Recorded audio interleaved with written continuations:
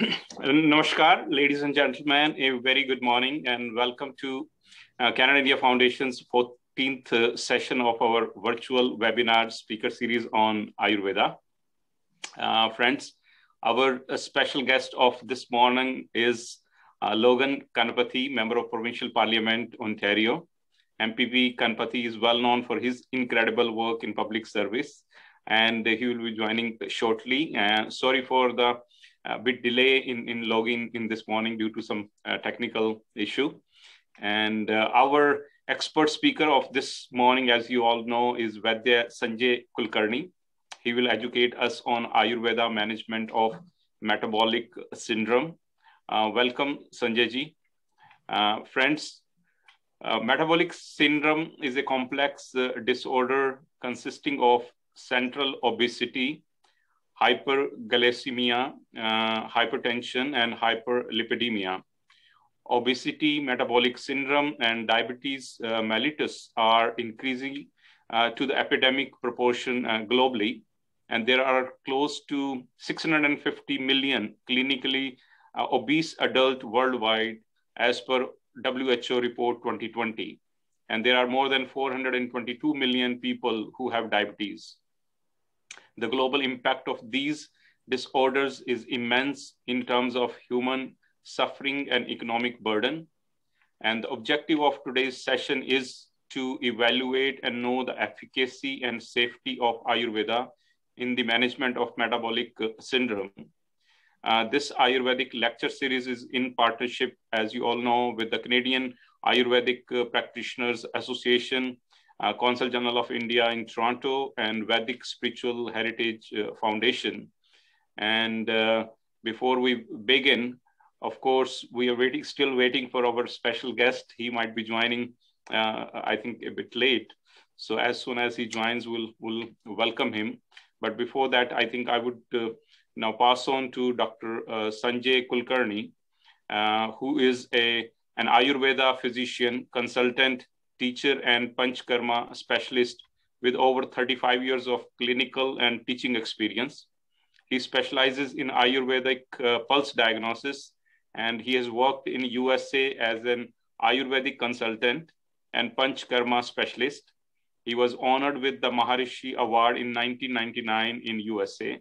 And for the last decade and a half, Dr. Kulkarni has traveled to various countries to spread awareness on Ayurveda by participating through various seminars and lectures. He and his wife Shruti have been running Ayurveda Panchkarma Specialty Clinic and Shruti International Ayurvedic Academy at Pune. And he specializes in training, treating metabolic syndrome as well as reversal of type 2 diabetes with the help of Panchkarma, lifestyle, and dietary modification. A very warm welcome, Vaidya Sanjay ji, and we look forward to your presentation. Over to you, sir. Thank you very much. So thank you very much to everyone. Honorable Mr. Logan, Canada India Foundation, Consulate General of India, Satish Thakkar ji, Dr. Harish Verma ji, Ritesh Malik ji, and Dr. Sanjay Chhajit ji, and all the members of the Canada India Foundation. It's really an honor to share the knowledge on this platform. And today's my subject is also very interesting, as when we discussed with Dr. Harish Verma ji. And so this is really like an epidemic nowadays. But now how to actually evaluate, how one can understand that some symptoms are already accumulating in my physiology as a common man, how we can detect it and how we can address it practically with a very simple things. And that's what actually we are going to see it. So I will start my presentation right now.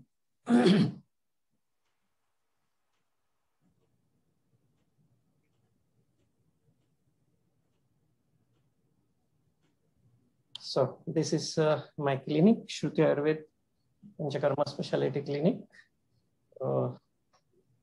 Together, my wife, Dr. Anjani Kulkarni, and Dr. Shubhankar Kulkarni, we are running this. We have a Panchakarma clinic over here in Pune. Today's subject is Ayurveda management of metabolic syndrome. So nowadays, there are so many treatments or so many medicines and so many paths are working on this particular burning issue nowadays.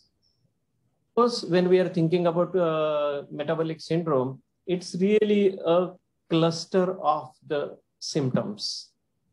Really would like to say it's a cluster of symptoms and not the disease. Why? That I'm going to say you a little bit later. I would start with this. This is a very beautiful Maharshi Patanjali Yoga Sutra. It says, Heyam Dukkham Anagatam. It is from second chapter and 16th verse. It says, avert the danger before it arrives. And I think it applies to each and every disorder or the diseases. So everybody needs to see how one can avert the danger or avoid the danger before it arrives. And is there any answer for that? Yes, there is an answer in Ayurveda that you can certainly avoid the things which are coming forth. Now, of course, I will not spend much more time on this Tridosha. These are the basic governing principle in our physiology, Vata, Pitta, and Kapha. Everybody knows that. But I'm showing this because the middle one, the Pitta one, which is here, and this is the fire. And this fire is much, much more important in our physiology as well as in the universe, because these three doshas are representing the three governing principles in the universe, that is sun, moon, and wind. So sun is representing for Pitta, and we need to take care the relationship of that Pitta and the sun. So we generally say we are a part of the nature and nature is a part of the us. So there should be a direct link to the nature. So we should get directly connected to the nature, and that's why we have to respect the nature, and then we have to follow the nature or the natural law.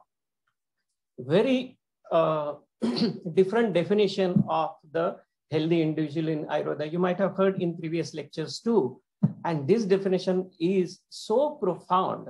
It says that your doshas, Vata, Pitta, and Kapha should be in normal state or balanced state. Your Agni should be normal. This is the most important, because the whole metabolic syndrome is actually around the Agni. If the Agni is deteriorated, the metabolic syndrome starts to arrive. We will see it a little bit later.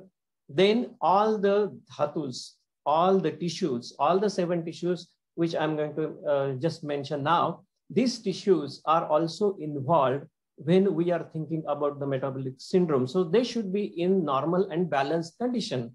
Then balanced release of excretory product, that is urine, feces, and sweat. But when you are saying, okay, all my blood parameters are normal, everything is normal, I don't have any pain or aches or anything, so I am really the healthy person. But I rather say wet. Unless and until you have blissful state of mind, sense organs, and consciousness. If you have these things are in the blissful state, then only you are said to be the healthy person. Anything disturbed into this, that will create problem with the Agni. Let me tell you one important thing, that if each and everything is affecting Agni in our physiology. Agni means the digestive fire. Even on mental level, on the physical level also, any emotion, upset will distinguish the fire. And that's why we have to be very, very paying attention towards the Agni. Now here, as we are saying, the Agni, the digestive fire, according to the Ayurveda, Agni is responsible for everything. So basically it is the transformative metabolic process. That means whatever you eat, for example, the food you eat, for what purpose you eat it because you need to get the nourishment. So when you eat bread, vegetables, fruits, or whatever it is, so you are expected that this all nourishment should turn to develop our tissues, nourished our tissues like plasma, blood, muscle fat, bone marrow, all these things. So this Agni is very important, and that's why it has been said here, a vitiated Agni is the cause of all the diseases. In fact, there is one verse in Ayurveda, it has been said, if your Agni is distinguished, the person dies. And that's why the most important part is Agni. Now, functions and importance of Agni. Now, if you look at this, you will understand the importance of this digestive fire. So all our lifespan, complexion, strength, health, enthusiasm, corpulence, luster, immunity, this is most important, because on the scenario of this pandemic event, we have to have this immunity, and that's why we need to look into the state of our Agni, how that Agni is working. If it is not working well, then you have to be concerned. If a person is saying, I'm not getting appetite, it is a big concern. Then it also gives you energy, it gives you heat processes, and most important, the prana, that is the vital breath. And that's why proper maintenance of this Agni to a longer and healthy life is very, very important. Now, how to maintain this Agni, that also we have to see. As I have mentioned, 7 tissues we have. Of course, as it is a repetition, because so many people, all the distinguished speaker before me, they have emphasized on this, that we have 7 tissues like plasma, blood, muscle and fat, bone marrow, reproductive tissue. And the final product comes is the ojas.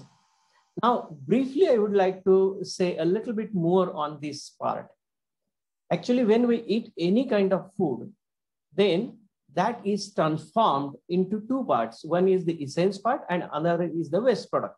So that essence part, which we call ahara rasa, that goes and form the first tissue, that is the plasma or the rasa tissue, what we say is extremely important, because the health of that plasma tissue or the rasa tissue is important, because all the other successive tissues, as we are seeing here, blood, muscle, fat, bone marrow, reproductive tissue, is depending on this particular part, that is the rasa tissue. It's very interesting now, when we are talking about Agni, I'm really talking Agni and Agni and Agni today, because in Ayurveda, we say 13 types of Agnis are there, but first Agni is the main Agni, which is sitting in the stomach, which we call Jatar Agni. Forget about the Sanskrit term, but this main Agni is really governing all the Agnis. And in fact, it is very interesting, and this concept is very unique in Ayurveda. No pathy is focusing on this. Ayurveda says that plasma and all these tissues are having their own digestive fire. So whatever the food essence goes to them, their Agni is working on that and gets the nourishment. So when rasa dhatu is formed, the ahara rasa or the essence part of the food goes to that first tissue, then the Agni of that rasa dhatu is working on that, and then it is formed to the next tissue is the blood tissue. And this is how the sequential progression of these tissues is going on. And then finally, the essence part is remained after formation of all the tissues, and that is called the ojas, which is the most essence part. So this is how this Agni is so important for us. And I just explained you this sequential progression of the metabolism of these 7 tissues. That is from rasa, when Agni is working, that's rasa Agni is working on that essence part of the food, that is the ahara rasa, then the blood tissue form. Then the blood has its own digestive fire, it works on it, and then it forms the muscle tissue. So this is how sequentially it is going on, and that's how it is developed. Now you need to know, if whatever food we eat, and if our Agni is, or our main digestive fire is weak, then definitely the nourishment of all these tissues are not going well. At the same time, the final product of all formation of these tissues at the end, which we call ojas, or you can say immunity, will be not developing well, or weak immunity. And that weak immunity is susceptible to most of the diseases. Sometimes people say, oh, I do really follow very good guidelines. I eat very sattvic food. I eat light food. I don't eat much more. But still, why I'm getting the problem? The problem is of your Agni. Even though you are getting the sattvic food, even though you are getting world's best quality organic food, but still, if your Agni is not working well, then it is going to develop the weak immunity, and then you are more susceptible to the infection. So these tissues are having a particular functions in our physiology. For example, this first tissue is the rasa tissue is for nourishment, and this is extremely important. Let me share one thing with you before we go ahead. If rasa tissue is weak, then generally it is one of the main reason of formation of the heart disease. Now you can connect. If your Agni or main digestifier is weak, then naturally this your rasa tissue or the plasma tissue will be weak, and that is going to hamper your heart health, or your heart will be at compromised stage. Next is blood maintenance of life activity. Muscle is for enveloping or covering. Meda, that means the fat tissue, is for lubrication. Asthi, that is the bone tissue, is for supporting. Majja, that is the bone marrow, it's for feeling. And the shukra, which is the production of the embryo. Now, this is our main subject, which I would like to just go in. This is very vast subject. I know I have to cover it a lot of time. I mean, it's a very short time, but still I will try my level best to cover everything. What is metabolic syndrome? Metabolic syndrome, as variously known as syndrome X, because they don't know the reason. Then insulin resistance. So there are many things which WHO has said as a pathological conditions. Now, what pathological conditions here mentioned in this by WHO is abdominal obesity, insulin resistance, hypertension, and hyperlipidemia. If you see, of course, we are going to see now each and everything. If you see, all these things are really nothing but the weak Agni or the weak digestive fire. So if we have to treat this, we have to treat first the digestive fire. If we are going to treat only the symptoms, then that is not useful at all. And that's why we generally have to focus on this particular part. Of course, there is a lot of confusion. The main two questions always arises. Is it possible to prevent metabolic syndrome? And is it possible to cure the metabolic syndrome? The first answer, is it possible to prevent metabolic syndrome? With Ayurveda and yoga, it is certainly possible to prevent this metabolic syndrome. As we have said, avoid the danger before it arrives. It is possible. Then is it possible to cure the metabolic syndrome?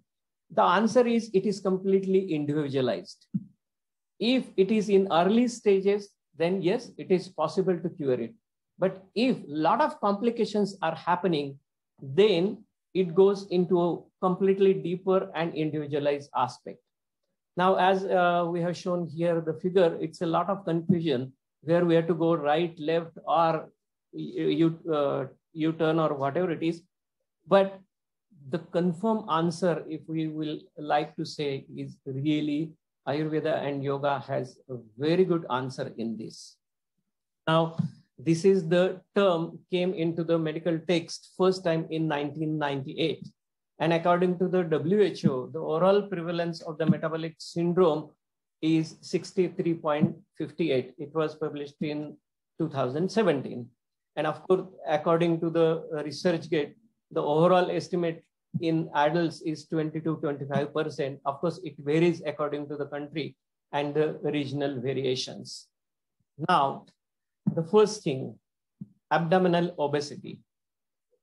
Now, when we are saying the abdominal obesity, immediately you just can see nowadays, if you look at common people, there are many people we see that they are having this big belly. Really, they don't know how really they are harming their Agni or the digestive fire. In this figure, I have shown here two kind of fat it is mentioned: subcutaneous fat, which is below the skin, and there is a visceral fat. This is the most dangerous fat, has been explained in modern medicine a lot, which is surrounding the organs. Especially if this visceral fat is surrounded around the liver and the pancreas, that is the most dangerous condition, especially with the liver. Again, when I'm saying about this, we are also mentioning that being overweight, experiencing too much stress, drinking alcohol, not sleeping enough, insulin resistance, and eating processed food. Extremely important, eating processed food. It is so common nowadays. Everybody is just jumping on the processed food and all the fat food and junk food. So this is responsible to create the inflammation in the physiology. And remember one thing, all the diseases, not only the metabolic syndrome I'm talking about, but most of the diseases, the main cause in our physiology is nothing but the inflammation. Now, the question comes, how we should reduce this inflammation, or which things are causing the inflammation in our body, because this inflammation is responsible to store this visceral fat. There is one another thing I would like to mention before I go ahead, is not only necessary that a person is having big belly will have only the visceral fat, but the thin person would also be having the visceral fat, and that is more dangerous. Now the next thing is hypertension or the blood pressure. It is nothing but the long-term force of the blood against the artery wall. Here, one thing again, why the blood pressure is rising up. Of course, everything is interlinked to each other. So it is directly related to the accumulation of the toxins you may call cholesterol. It is possible, but it is directly linked to the inflammation, and the inflammation is linked to the indigestion, and the indigestion is more linked to the digestive fire. So one has to really follow the digestive fire. There is one extra thing I have mentioned on the screen. Excess amount of water is not good, because a lot of people are having this habit of drinking a lot of unnecessary water. Of course, you have to have some water which is necessary for your physiological functioning. So I would say like 2.5 liters of water. Yes, it is necessary. But many people, especially I have seen in the West, that they drink a lot of water. Let me share you one experience. Last year, I had one patient. He came, his relatives take him to the clinic, and he was not able to walk. He had a lot of cramps in his calf muscle, and he was dizzy. And he was just 58 years old. So I just asked the history, and he mentioned he drank 5 liters of water. So naturally, the blood pressure, when it was seen, it was 210 by 100. So the question is that now how we can treat this? There is no necessity of treating this. When he pees, then obviously after urination, it goes down and the symptoms settles. But why the cramps and everything? Because the dilution of the sodium and potassium, that gives the dizziness and the cramps. And that's why one has to be very careful, especially if you are carrying the high blood pressure, you have to be careful of not over drinking the water. Now, hyperlipidemia. Of course, in modern medicine, in this metabolic syndrome, they are saying that triglyceride and HDL, these are the most important things, because higher triglycerides and lower HDL is the main concern. As you can see here, there is a yellow plaque or accumulation of the cholesterol on the artery wall, which makes the lumen very short. And as the artery lumen is short, the flow of the blood is getting shorter, and naturally it will get clot. So obviously the patient maybe in the future would get stroke or heart attack, and these things are happening very frequently. Now, what is really, again, the cause of this hyperlipidemia? Again, the answer is the same: inflammation. Now, As here I have mentioned trans fat, like eating mayonnaise, eating bakery products. You see how many people really are eating biscuits and cookies here and there, cakes, drinking coffee and tea, all these things, and most importantly, the sugar. Let me share one thing first before we go ahead. Sugar is the most inflammatory product in our physiology. That's why if you want to reduce the inflammation, if you want to reduce the hyperlipidemia and all these things, sugar needs to be reduced. Very interesting is insulin resistance.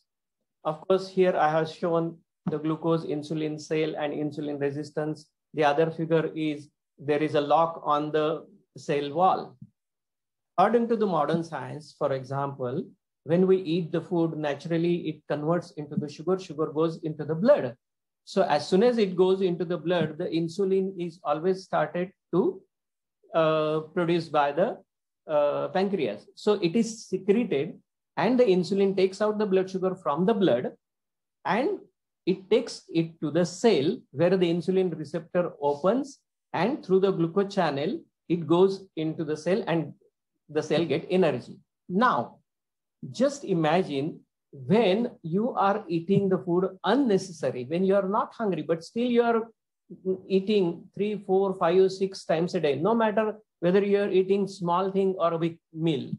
But when you are eating all these things, that means the food is converting into the glucose very frequently in your blood. So sugar is there in the blood all the time. So pancreas has to produce more and more insulin. Whereas cell is saying at the same time, if you are sedentary, if you are not working out, if you are not having exercise, then what happens? That cell is saying, I don't want now the glucose, but the glucose is produced, the insulin is there. So more insulin, and then the insulin resistance is developed. Very interestingly, what we have to see. Here I have shown the picture of the pancreas. If you see the pancreas, what it has been said in Ayurveda, the name of pancreas in Ayurveda in Sanskrit is Agnashay. Isn't it very interesting? Agnashay, Agni is the digestive fire and Ashay means the seat, the house. So it is the seat of the digestive fire. So now you have to connect that each and every hormone, maybe insulin, or even if we consider PCOD or thyroid, every hormone is nothing but the Agni or the digestive fire. And that's how we have to take care of each and everything. Now, what is insulin resistance in Ayurveda, as we have seen? So it is nothing but the disturbed Agni or deranged Agni. When Agni is disturbed, then everything, all the hormones are completely working chaosly. They are not working for what they should work. So this is how the principle of Ayurveda is really very important. How we can keep this Agni always lightened, enlivened, kindled. How? This is how we are going to see. It's very beautifully explained here. It is exactly all the translation here of the classical text. I am just giving here the text of the shloka. The factors disturbing digestive fire: too much of fasting, eating during indigestion, overeating, irregular eating, intake of unsuitable, heavy, cold, dry, and contaminated food. Here, I would like to highlight one thing: intake of unsuitable food. That means, for example, if you know that if I would eat chocolate, it creates a problem in me, but still, if you are eating that, that is the intake of unsuitable food, which will disturb the Agni. Very small thing, but it is going to disturb your Agni. Then heavy, cold, dry, contaminated food. For example, many people are really eating ice cream in this cold weather. Of course, nowadays in Canada, you might be experiencing cold weather. So eating ice cream in this cold weather will also disturb your Agni. Then faulty administration of emesis, purgation, and oleation. This is completely related to the Panchakarma, so I will not more highlight on this in this.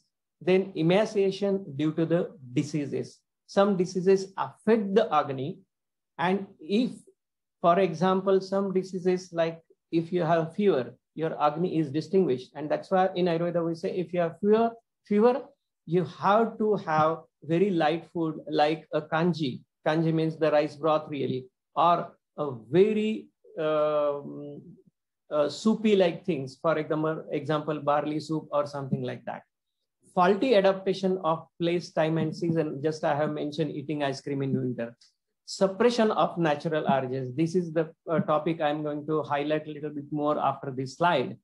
And here, one important thing again coming, as I had explained already, Agni thus deranged become unable to digest even the light food. This is very important. When your Agni is disturbed, then even the light food you eat, that will convert into the toxin. And that is being, the undigested food is nothing but the acidic and toxic. And that's why we have to be very, very careful. Like in this pandemic situation, many people are getting the fever. So this fever is nothing but the low Agni, because it is a symptom from our physiology. Now the next topic, this is very important. You can just see, don't pretend. Even if you're in meditation, if you're thinking of the food, this will also disturb your Agni, because you're doing something else, but still you're thinking of the food. That means you are really trying to calm down your mind in the meditation, but in the meditation also you're thinking, oh, I should get this type of cookies, I should get this type of cake. That will disturb your Agni, and that will not allow you to settle down your meditation. Now, the disease of diabetes.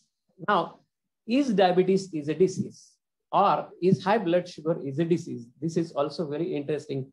I have actually posted here the print copy, the photo of the shloka, whatever said the verses in Charak Samhita. So the translation is that how really the diabetes happen, or what are the common causes? So addiction to the pleasure of sedentary habits. You can just imagine this shloka is more than 5,000 years old, but it is perfectly applicable even these days, and all the modern research is coming to the same point, which is already been there 5,000 years before. Now the modern science is saying, don't be sedentary. You have to keep moving. This is what Ayurveda says. Then excessive sleep, particularly nap. Nap should be avoided because excessive sleep brings the heaviness in the physiology, and that disturbs because it creates the mucus. And this mucus is hampering the digestive fire, which will create the toxins in the physiology. Because if your Agni is at compromised state, it will create the problems in the physiology. That's why you have to avoid the nap. Yogurt, one of the most important in Ayurveda, it has been said, if you have diabetes or if you have a family history of diabetes, you should avoid yogurt, because yogurt has a very specific action mentioned in Ayurveda. It is said it is clogging effect. So it clogs the channels, and that's why it is not good. Then all meat and milk preparation. So basically all animal products creates the inflammation, which is now a lot of research on the meat and everything is there. You can look it in the Google. It creates that inflammation even with the milk, provided if it is very good organic one. Then freshly harvested food articles. Generally we say, if you have diabetes, then always use the old grains, all or everything what you eat, especially pulses and the grains, it should be old one. In India, it's a tradition. You may be knowing, many of you may be knowing that when in the olden days, people used to buy the grains and keep it at home and start using it after 6 months. And the reason behind being is the freshly harvested food has a lot of water, so it becomes heavy for the digestion. So to become light for the digestion, you have to keep it and then allow it to stay there. So water content will be less and easy for digestion.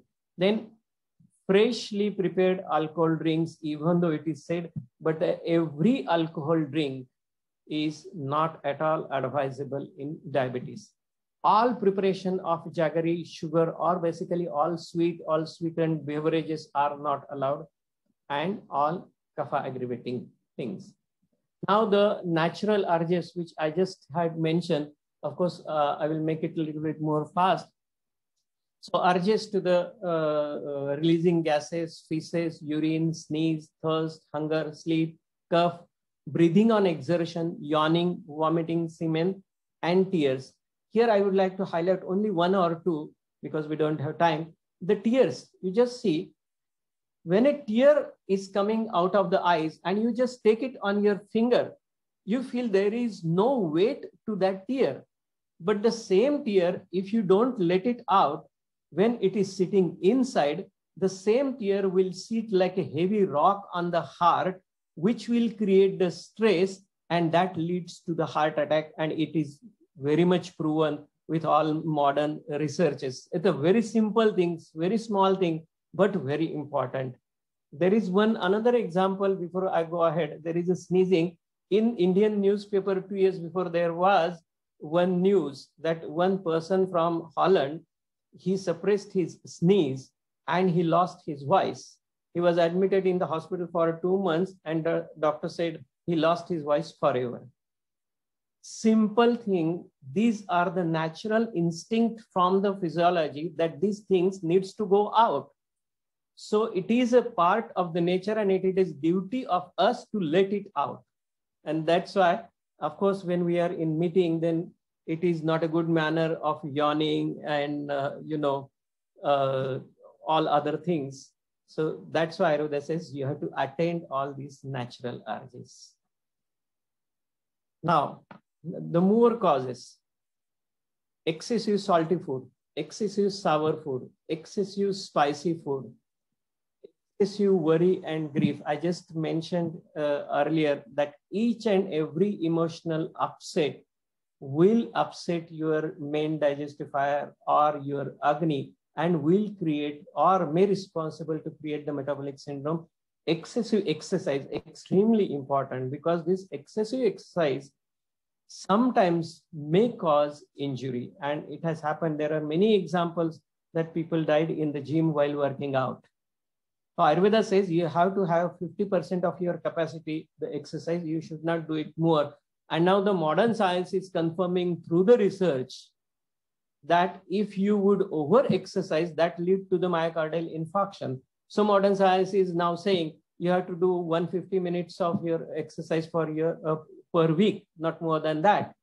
Even American Heart Association is also saying that, or you have to do 75 minutes good workout. That's what their guidelines say. But Ayurveda is already saying this 5,000 years before all this principle. And what is the relation of this excessive exercise to the production of metabolic syndrome or causing the metabolic syndrome? The simple thing is that when you are over-exercising, your sympathetic nervous system is getting stimulated, which stimulates the cortisol and other things, which creates the inflammation in the body or the adrenaline or the catecholamine. And this lead to the problems with the hypertension and all other things. Anger, excessive exposure to the sun. And here is one original research paper. It's published in 2016 that physical activity and anger or emotional upset as triggers of acute myocardial infarction, that is the heart attack. Now you can just imagine, Ayurveda has been saying this thing 5,000 years before, proving with the modern research. So here I have said, anything in excess should be avoided. So we have to have a mantra of limit. Everything should be in limit, whatever we eat, whatever we behave, whatever the exercise and everything. So excessive sleep, we already discussed, intake of heavy, then sweet, all cold food or unctuous or oily food, then day sleep and lack of exercise. These are responsible.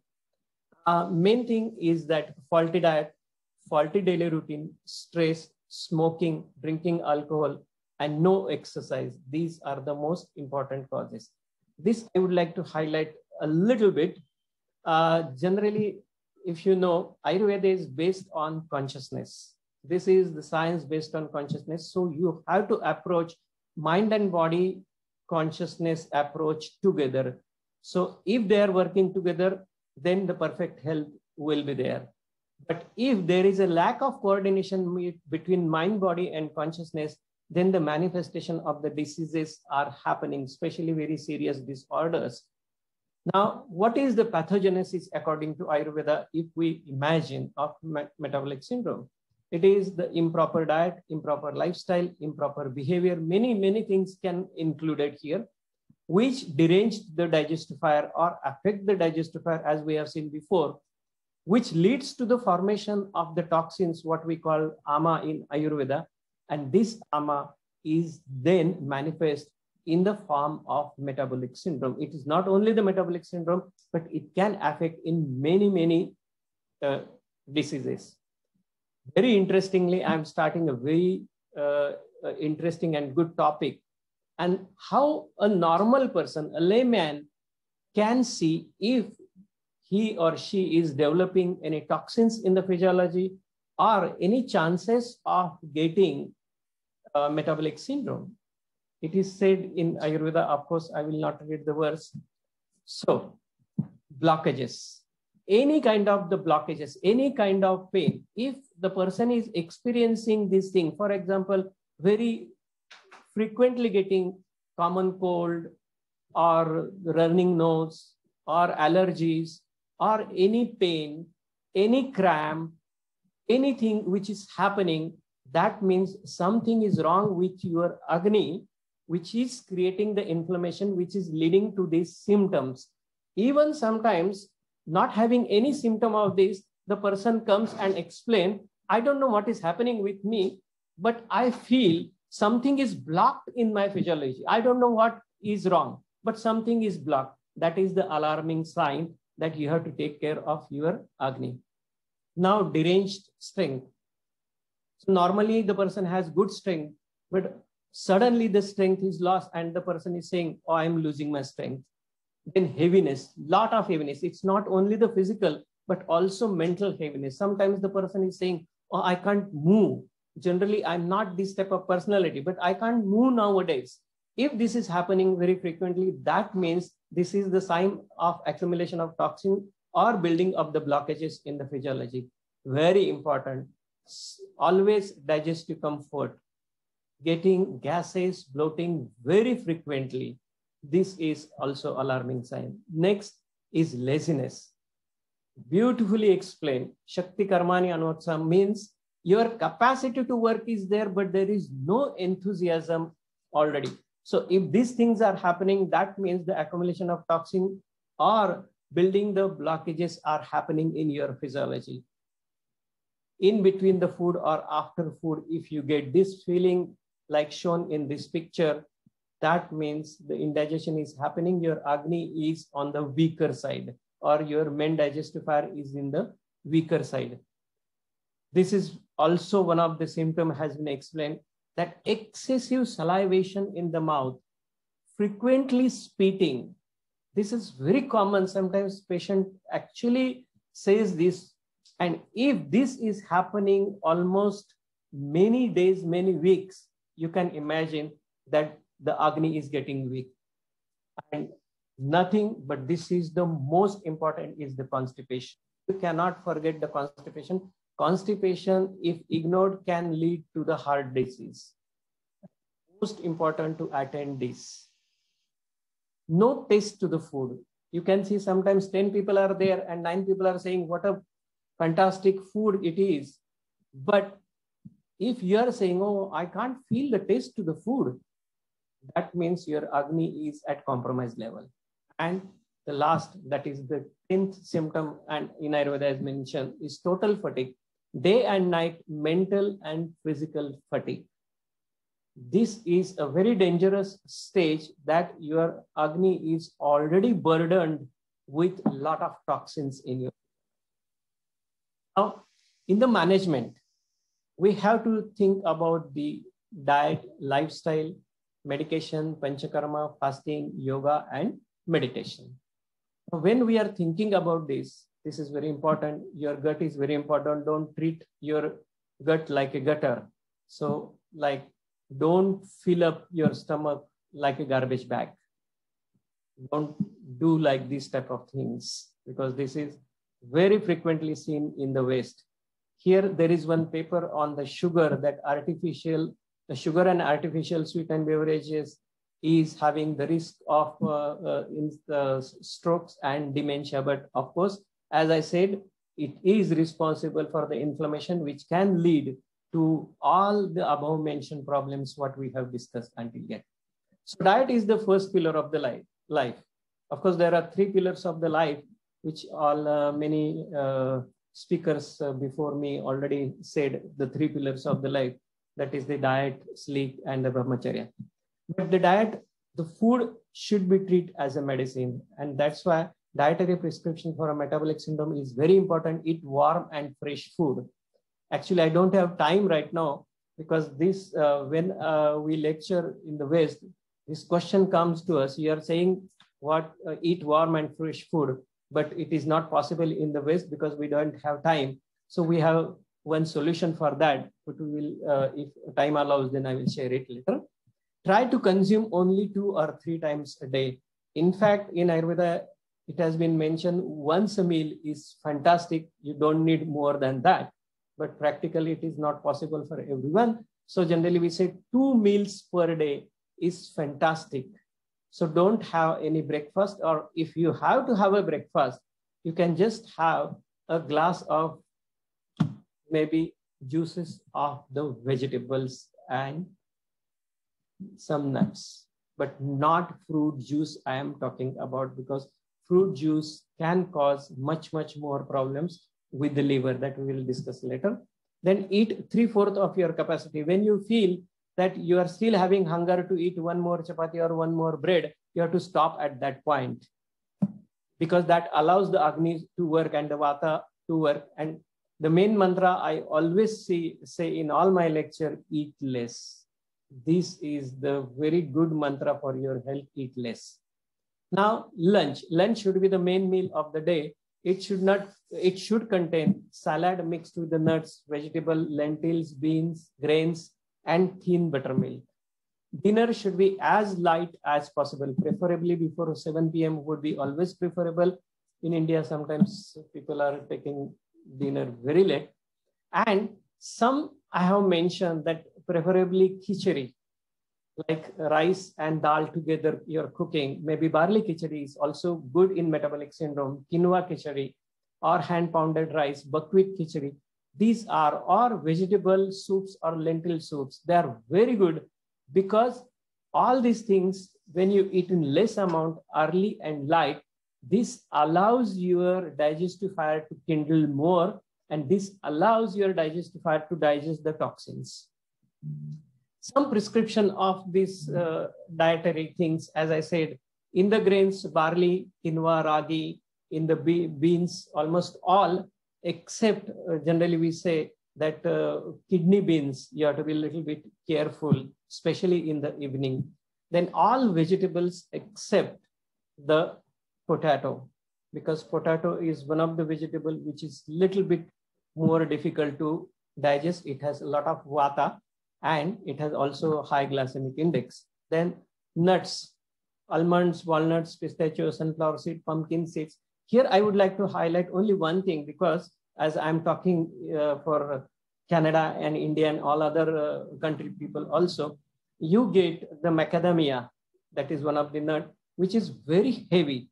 And I have seen maximum people, those who are having complaint of gases and bloatings, and if you say them to take out the macadamia, and they get the magic results, because it is very heavy for the digestion. And that's why we have to be careful. Then oil, any oil which is unrefined is always important.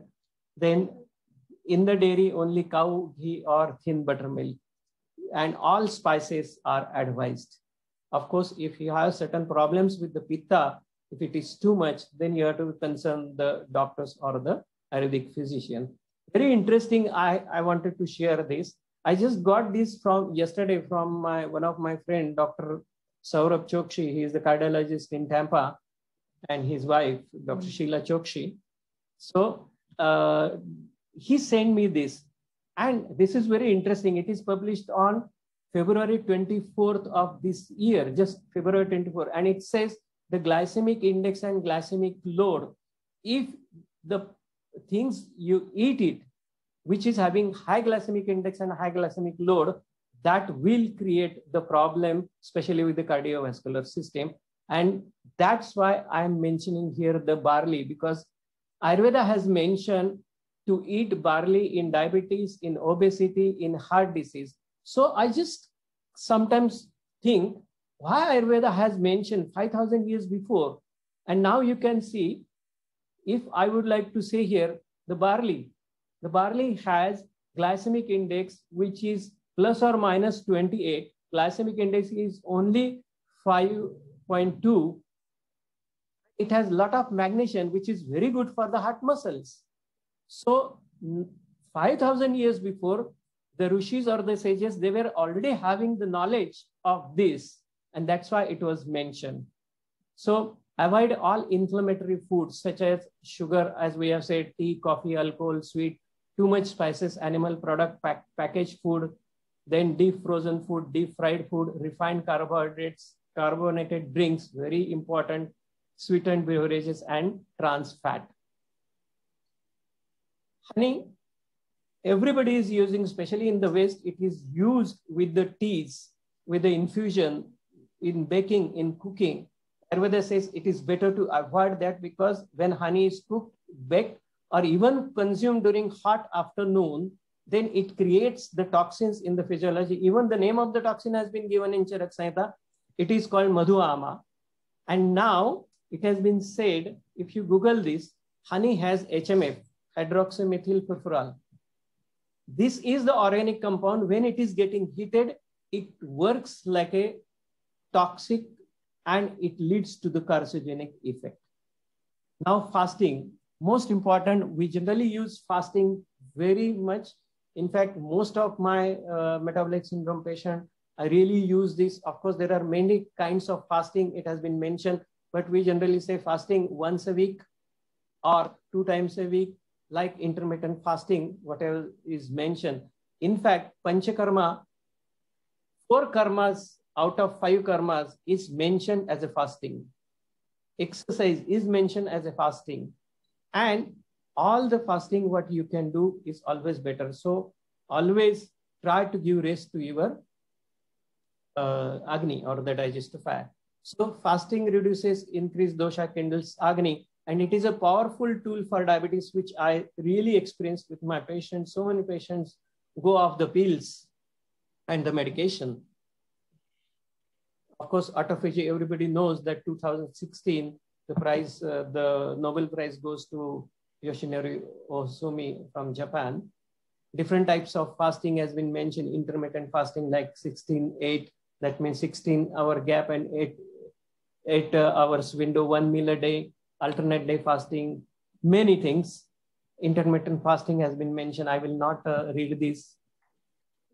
Here only I would like to highlight just few minutes. I know very few minutes are remain, but still I would like to say this. Because if you eat refined carbohydrate, high glycemic food, sugar, all these generate the free radicals. Everybody knows that, as it is shown in the figure, apple goes oxidized when it is open to the oxygen. The same thing for the cell. This food will create the free radicals and attack it, and then you would get the problems like a carcinoma or something like that. Now, there is one suggestion or prescription we always give to all our patients is that always do this type of things. First day, take the thin soup like kanji or the rice broth. Second day, you can take thicker soup. Third day, some semi-solid. Fourth day, semi-solid like khichdi, and 5th day, the normal diet. And you can generally follow it maybe once in a month, two times in a month would be always good. So periodic liquid diet is also beneficial. Now the lifestyle, of course, yoga, meditation, everybody knows, because this is the main base for mind, body, and consciousness coordination, reduces rajas and tamas qualities. Meditation, of course, calm down the mind, reduces really, the inflammation in the body, because it allows sympathetic nervous system to go down. So it is important. Then pranayama is very important. I would like to share here, in my patients with high anxiety, I use Anulom Vilom pranayama, and it works like a magic bullet. So just few minutes I will mention. Wake up early in the morning, like between 4:30 to 6 a.m. Why this is? Because if you see, most of the heart attacks are happening since morning until 10 o'clock. If you ask the cardiologists, they will say. So why it is happening? Because the morning time, at this particular time, the catecholamine especially and the cortisol, all these are elevating. This creates the stress, and that will affect on your heart. So Ayurveda says you have to wake up at 4:30 at Brahma Muhurta. Of course, it is not practically possible. Then we say, wake up as early as possible to avoid this type of incidences. See how practically it has been mentioned in the text 5,000 years before. Then attend your nature's call, brushing teeth, drink warm water, gargling, self-oil massage, having very good effect on your heart. I don't have time to explain, but it is always advisable. Then take your lunch between 10 to 2, because there is a strength from the sun in the universe, which gives strength to our digestive juices and enzymes. Then evening, your yoga meditation practice, like in the morning, early dinner, and go to bed by 10 o'clock, because you know, when you are awake and when you are in front of computer or in front of your screen of the mobile, then that will stop the melatonin secretion, which won't allow you to get the good sleep. So this also creates the inflammation and the stress. Of course, this is the circadian rhythm. So it is important that you have to have the sleep for 7 to 8 hours. Then avoid smoking, control emotions, avoid drinking alcohol, excessive traveling, excessive thinking, and excessive exercise. Panchakarma, most important, especially the Bastis, works very well to reduce all this metabolic syndrome. We have so many patients we treat with the Panchakarma a lot. And of course, it is completely individualized. As I was talking to Dr. Harishji, only 4 or 5 people we take, because it is so intense that every day you have to monitor the pulse and you have to see where the doshas are going, and then you have to apply the procedure and the diet itself too. Benefits of Panchakarma, it enhances your self mechanism, healing mechanism, but most important, re-establishes coordination between mind, body, and consciousness. And of course, we always say, if you have a car, you give it for servicing. For what? Because the engine should not get rusted and it should not stuck down on the highway. So the same principle is applied to our physiology. So we have to be careful so we can eliminate the toxins. And Panchakarma already, there are few herbs. Now, this is the last thing I want to mention, is some herbs which we use, that Pashanbed, Gokshur, Varun, Punarnava. These first 4 herbs, we generally use it in the form of decoction to all our patients with this type of syndrome, and it works beautifully. Then other herbs, Kutki, Arjuna, Pushkarmula, Chanda, Shunti, ginger powder. Ginger powder is very good for the heart. Then Guduchi, of course, Tinespora cardifolia is one of the best herb nowadays in pandemic situation. This is also advisable. Haritaki, Kiratikta, Chandraprabhavati, Rasa, and Churna, so many things, of course. Now we need to ask some question to ourselves. Do we eat when we are hungry? When we eat, are we really hungry? How frequently we eat and what we eat? Do we sleep when we are sleepy? And most importantly, am I happy? And this is the most important. What you eat is extremely important, but what eats you is even more important, because this is directly connected to Agni and it is directly connected to each and everything. So thank you so much. And generally, this is a very small topic, but I wanted to, it's a big topic I wanted to cover in small time, but still, we actually give a big seminar or a course on this metabolic syndrome. In fact, we have given 2 years before in Europe this. So I tried my level best to cover all the topics in this short period of the time. But thank you very much for inviting me. It's an honor. Thank you so very much, Vaidya Sanjay ji. And it was a so fascinating, very, very insightful presentation. As you rightly said, it's a sea-deep science, and covering in 1 hour is just a kind of small drop, the knowledge and the wisdom we are trying to cover. Of course, we are limited with time, and unfortunately, we won't be able to entertain some more questions.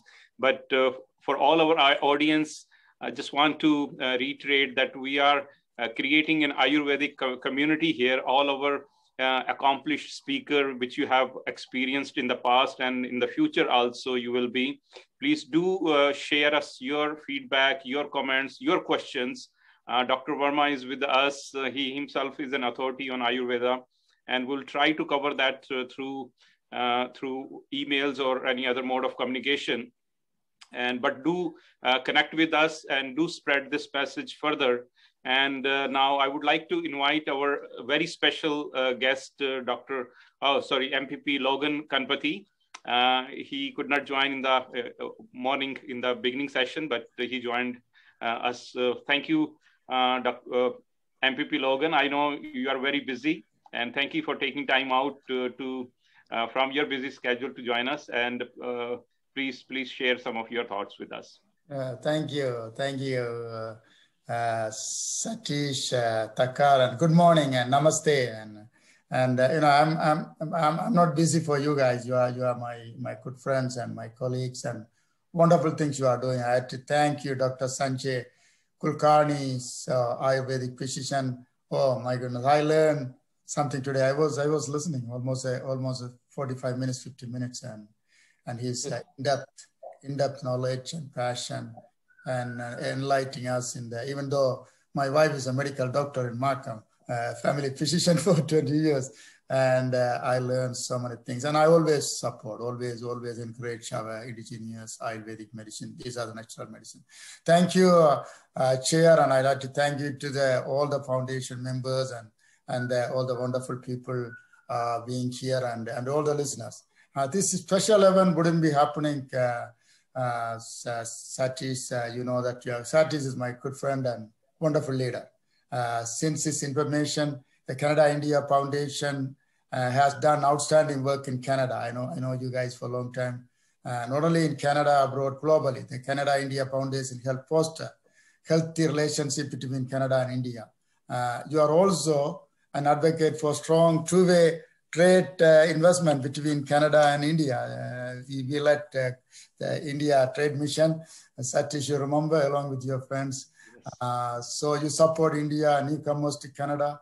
You are locally, you have worked with Indo-Canadian community to engage community members in all levels of government. That's how I met you, previous life as a counselor for Syria Markham. You guys did so many things. Even you live in other part of Markham, and you embrace the Ontarian and Canadian through your humanitarian mission. During the early month, I'm not going to speak, I'm going to speak 2-3 minutes, Sakis, don't worry about that. During the early month of COVID-19 pandemic, the Canada Indian Foundation spearheaded the Thank You Meal Initiative. You remember, you called me and you donated so many food, including Markham Stouffville Hospital. Volunteers and donors from the Indo-Canadian community, partnership with the Tamarind Indian Bistro Restaurant, delivered 15,000 meals to our frontline heroes, including healthcare workers, police, firefighters, and essential caregivers. Through your hard work and generosity, the Canada-India Foundation bring people together and improve the life within the Indo-Canadian community and beyond, And thank you for including me and your passionate work. The Canada-India Foundation also organized healthcare-related events like Canada-India Healthcare Summit and webinars like today. Events like these are important because they provide members of Indo-Canadian community with expert information on different health conditions and issues. And today's informative events is a testament for that. This gives people the tool they need to be advocate for their own health and leaders in their communities. As the spouse of the family physician, I have learned firsthand about how important it is to share trustworthy, culturally relevant information when it's come to our health. Today, we are lucky to have with Dr. Sanjay Kulkarni, who will be speaking. He spoke very eloquently, and thank you. And he's from Canada, or he's from America or India? No, I'm from India. Pune. India, oh my God, yes. It's great. And thank you. And thank you. Thank you so much. And thank you for inviting me, Satish, and thank you to all your members. And we will, one day we'll see you face to face in person, and maybe I can learn more from Dr. Sanjay ji. I say Sanjay ji, and maybe I'll invite my wife, and she's You're most welcome. She will learn from you, and we could share it's a knowledge sharing. And thank you. And thank you to all my Indian brothers and sisters, and I hope you are well during this difficult time. And thank you for connecting me, Jatish. Thank you. Thank you so much. Namaste again. Thank you, MPP Logan Ganpati, for your leadership and your friendship. Thank you for joining. And now I would like to invite our national convener, Ritesh Malik, to give the concluding remark. Ritesh, over to you. Thank you, Satish ji. Namaste, everyone. Thank you very much, Vaidya Sanjay Kulkarni ji, for your informative and detailed presentation on Ayurvedic management of metabolic syndrome. I'm sure audience will immensely benefit from this content-rich discussion today and understand how this can be avoided and cured with Ayurvedic techniques. This is one of the major health issues in North America society due to lifestyle and food habits here, as you rightly pointed it out. We would also like to thank a close friend of Canada-India Foundation, MPP Logan Ganapathy, for joining us on Sunday morning today.